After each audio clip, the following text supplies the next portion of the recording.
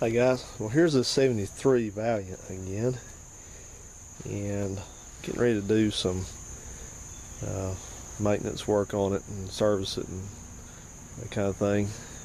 It's been sitting up a long time evidently, so I need to go ahead and do that. I thought I would just do a little bit of a video tour of this engine compartment. You know, it's not often that you see a totally unmodified engine compartment on a car this old. Most of the time, they've had a lot of stuff changed around, parts been changed, this, that, and the other. So you don't see that very often, especially if you have one that somebody's totally rebuilt, which there ain't anybody gonna rebuild one of these, not a Valiant, but like a Swinger or a Scamp or a Duster.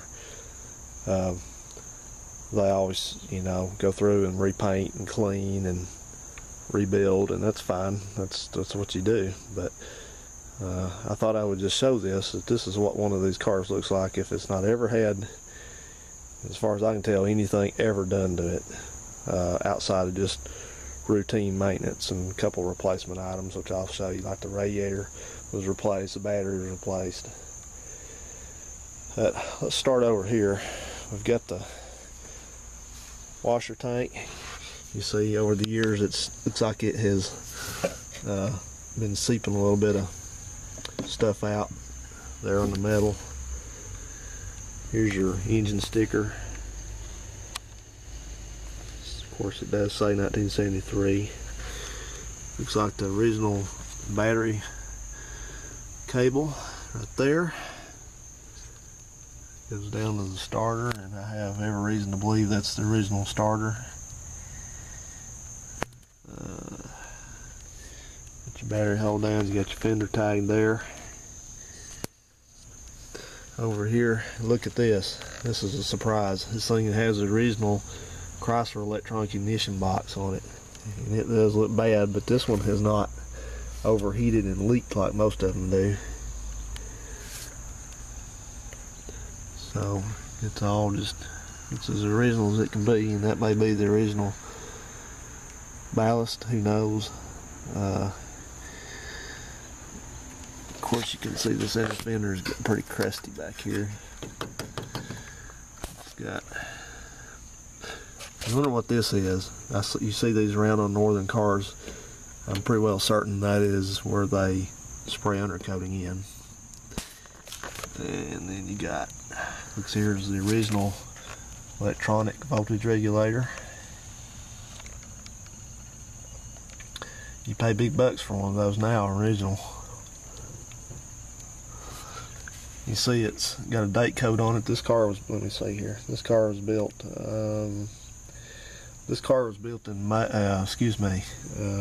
was it? This car was built in 1972, so that's what, September. So the date code on that regulator right there, you look there, that's 352 is what it is. That's the date code. That means it was built the 35th week of 1972, so probably right around the time the car was built. And boy, that master cylinder looks cruddy, doesn't it? So you got all the original wiring into there. And I like stuff like this because this is all original. It's not been, you can try hard to make stuff look original, but if it's not, it ain't. So there's the ID tag for the wiper motor. It's the air cleaner. It's got the, somebody can tell me where you can get these kind of hoses anymore. I've never seen any more of these fabric type hoses, intake hoses, ever. They're all chromy looking. Let's see, there is the, I don't wear a hole in that, but there's all the original vacuum lines. Now take a look at this. This is amazing. People rip these off first thing.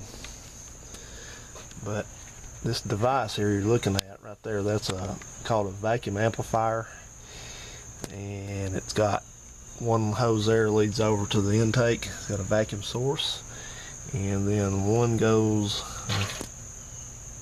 well, okay, it's excuse you, one goes over here.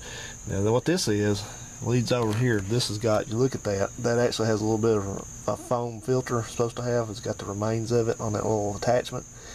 That's just a metered fresh air inlet. And then the other one goes to carburetor, and then that one goes down to the EGR valve. And then you have a line which comes from the base of the carburetor right in there. See that one leading over diagonally? That comes around and that runs over to the OSAC valve. You see it says carb, carb right there. And then the other side leads down to the distributor advance. Now you get on the forums and everybody says, oh, first thing you got to take that off. That doesn't run right with that on there, and yada yada da, blah blah blah. So you got that going on, but I'm not going to worry about it right now. I'll see how it runs. I don't like to disturb originality. Not like a Slant 6 runs that good anyway. I mean, not that powerful anyway. So, and you got the wire for the choke. It runs right over there. That's the choke controller. That's that little thermostatic thing there that decides based on the temperature outside whether it needs to assist the electric choke or not. That car over there has the same thing. Now I can tell you this thing has not been tuned up or had the oil changed in it for quite a long time. Because you see that oil filter? That's a good old Fram oil filter, and that thing is so old that it does not even have the grip on the end of it like they all have now. So this thing is it's original, that's for sure. I'll show you something else here real quick. You know how you got an original alternator? This the 74 there has the same thing. See this little tag right there? It's got a part number on it. Well, if you were able to see the rest of it under there, it says, it'll probably say 35 amp or 50 amp or something like that. So okay guys, I'm going to get doing a little bit of tinkering with this, and I'm going to change the oil filter and tune it up and run the valves on it and see how it runs in, and then we'll see if we need to go into that carburetor. Oh yeah, I was going to show you something. Let's take another little peek under here. Looking at this carburetor, I happen to see something. You see that right there? You see that thing looks like a screw head where you put a screwdriver in? That's actually a plastic limiter cap on the carburetor mixture screw, and they put these on these cars back in the day to keep people from running it too far lean or too far rich and upsetting the emissions on it. So amazingly enough, and I see something else there too. I see a that looks like there's a, I guess that's just a joint right there, but this card has not been touched, man. You don't see that very much, man. It's all original. So I wouldn't doubt that old carburetor's probably pretty gunked up inside, but we'll see. We'll get to that bridge when we'll burn that bridge when we get to it. For now though, I'm going to spend the rest of the afternoon doing the most interesting thing I can think of, and that is wrenching on the Mopar. So guys, thanks for watching, and tune back in. There'll be more to come. See you around.